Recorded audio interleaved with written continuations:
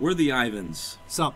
and we have no idea how to structure this. We've been struggling for 5 days, so we're just going to talk at you. We're just going to fight over each other and talk at you, tell you all about the NVGs, break them down, define some tacticalese, what it means. We've done a lot of the research right now.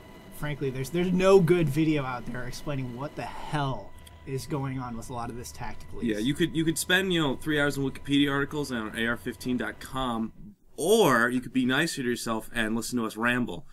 These are the PVF-7.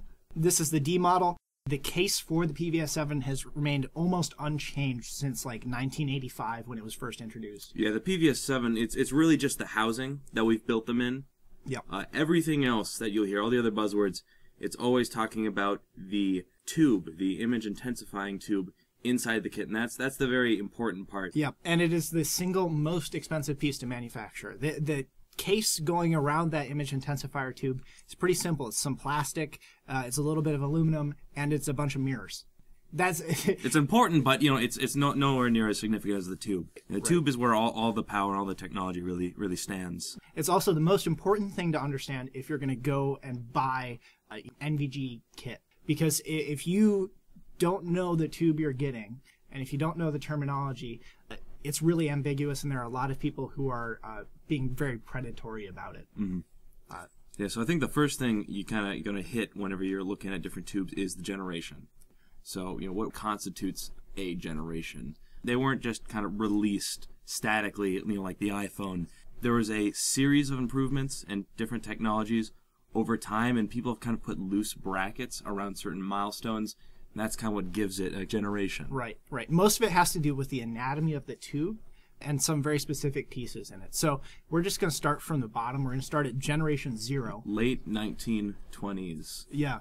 Two plates and an IR spotlight. So what they essentially figured out back in the 20s was, hey, we can see at night if we take a giant infrared spotlight and we pair it with a photocathode, which converts visible light and invisible light into electrons, and then a little phosphor screen on the other side. So what they would do is they would shine the spotlight at somebody, all that IR light would shine back invisibly at night, hit the photocathode, get transferred into electrons, and then hit that phosphor screen. The effort resulted in the familiar sniper scope of World War II.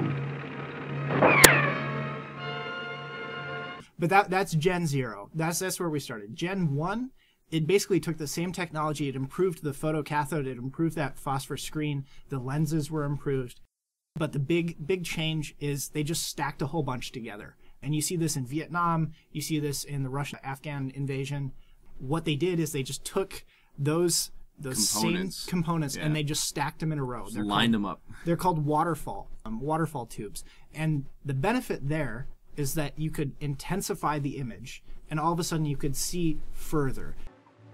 Image intensifiers amplify available night light, the dim glow of the moon and the stars, even the faint radiation of the polar aurora and the sky glow of the upper atmosphere.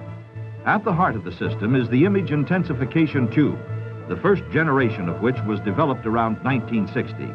The problem, of course, is that with each tube, you're amplifying the amount of noise that you get. And if one tube burns out, because they're all linked in a chain, the entire set's done. So despite this advancement, we're still talking about a technology that had a lifetime of like 2,000 to 4,000 hours. And in a lot of cases, you still needed that infrared spotlight or a big-ass flashlight. They were called starlight scopes for a reason, because if there were clouds out, you were kind of screwed. Mm-hmm. I'm sure the monsoon season in Vietnam didn't really help with all that. No, it couldn't have. It couldn't have. So that brings us to Gen 2. And the big thing that happened in Gen 2, you've got the same two plates as before. You've got the photocathode plate and that phosphor screen, but they put something in the middle. They put something called... Very special thing. A very special, highly expensive thing in the middle called a... microchannel plate. There we go. That was pretty solid, because instead of having to do the waterfall effect to intensify the image that came through the photocathode plate, this plate would just accelerate all the electrons, which would intensify the image on its own. And so not only were you getting a much clearer image, which would allow you to see more and see farther, but it also made it a hell of a lot smaller. Yeah. So it's a lot more portable now, actually usable for weapon optics. So all of a sudden you go from something the size of a 2-liter or, vehicle-mounted options to something that fits on a gun.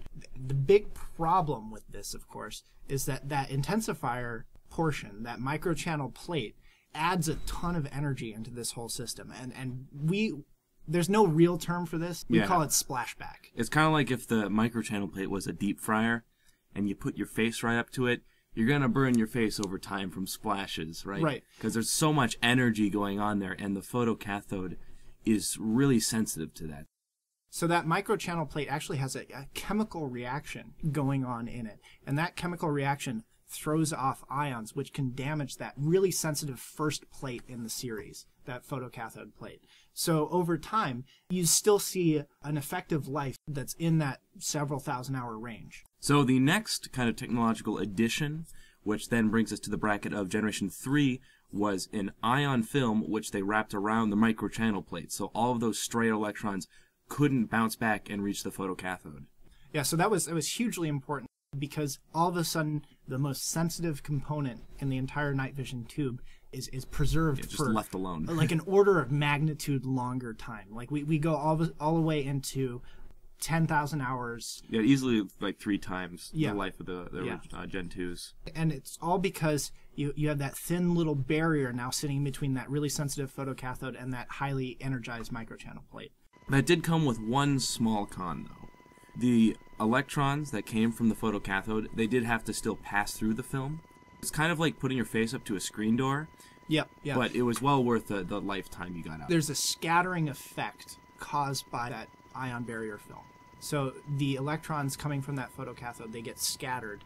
And despite an advancement in every other component, it still held the technology back because the noise in your picture was a lot more. So that became the target of the next technological improvement, where they went from the regular, what's kind of coined as thick film, to thin film. Yeah.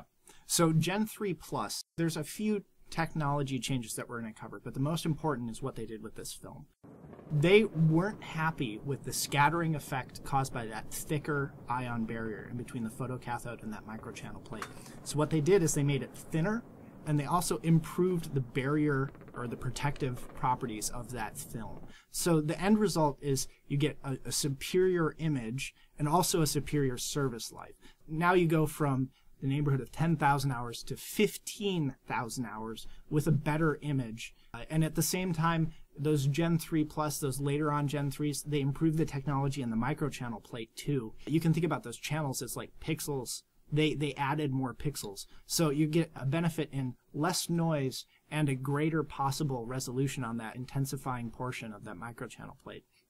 But that's definitely not the only improvement that brought everything from Gen 3 to Gen 3 Plus. There's a couple other things too, including probably another tacticalese term you've probably seen stacked onto the title here, which is Autogated Pinnacle. And that can be really confusing because sometimes people use the words interchangeably. It's a bit like Kleenex and tissue. Pinnacle was one of the first manufacturers to introduce this autogating. Yeah. People use it interchangeably, and really it's not. So the photocathode always has a certain oscillation of voltage, turning it on and off. And so what autogating does is it changes that rate of oscillation at kind of like some form of light sensitivity. So what this means is that in brighter situations, it will slow down the photocathode so that it lets less in and it kind of adapts.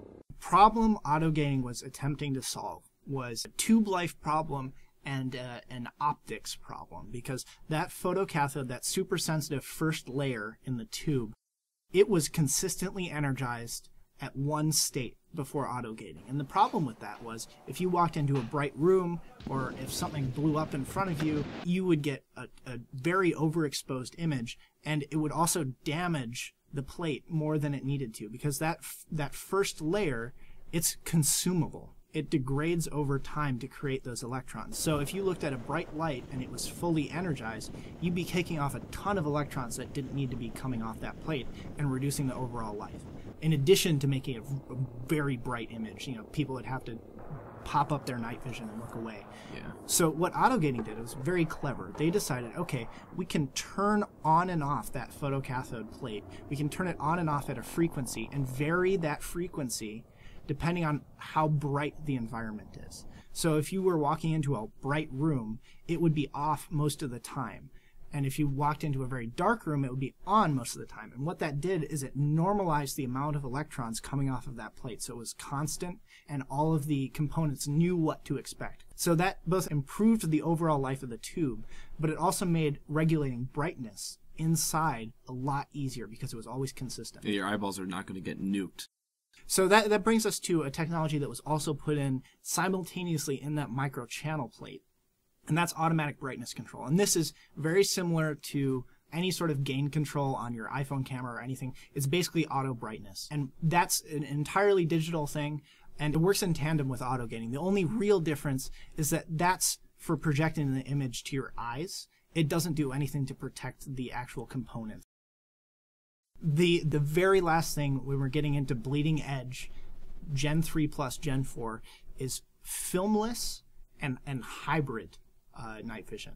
Filmless was billed originally as Gen 4 because there were some resolution improvements, but it's still the same Gen 3 technology. The only thing they did is they took that superior auto gating and that superior brightness control, and they said, okay, well, we don't need this film. Because these are good enough. These are good enough. So you sacrifice a lot of operating life. You're back down into the multiples of 1,000 hours instead of 10,000, 15,000 plus. But if you need really, really high performance and low light scenarios, it gives you that little extra 10-15% in resolution and brightness capability without that ion barrier film. Yeah, so for much more urgent situations, if you Right. need something, the absolute maximum performance, you can get something that burns out just a little bit faster, because those extra hours aren't going to really matter for that kind of necessary use. It's like putting an afterburner on your night vision tube, right? Like, it's useful, but only really in emergencies. So some manufacturers, because it had a performance increase, they tried to make that Generation 4. Everybody's kind of walked back from that now. What's called Generation 4 now are usually hybrid devices or pure digital devices. Hybrid being they combine this traditional technology with thermal imaging overlay, and digital where they just have a really nice ISO like camera CMOS sensor, and they have great low light performance. Yeah, so that's not really even using a tube at that point. It's just like a DSLR camera that's really good. Yeah. Of course, the benefit of traditional night vision is power consumption. Those thermal displays and those camera displays, those eat up battery like nobody's business, whereas you could get 40 hours plus. Yeah, 40 to 60 depending on the batteries you use in Yeah. these guys, and that's crazy for just two little batteries. Two double A's, like nothing special. And the bag that comes with these has like a bunch of different little storage compartments just for like holding a handful of batteries. You can pack up for 200 hours, and it's not really a thought at that point. So now that we've been through most of the features and the different versions of night vision, there's a couple more things to look out for when you're actually in the market for buying a pair. One more rating system you might run into is the Omni system. The Omni system is the precise version of generations. The military needs really accurate standards of how to build the tubes when they make contracts for manufacturers, and the Omni system is the actual standardization of that. So our tubes are Omni 7. Omni 8 is still kind of in production. They're still developing it. That covers some of the fancy hybrid Gen 4 night vision that we talked about. Another thing to look out for is damage to your tubes.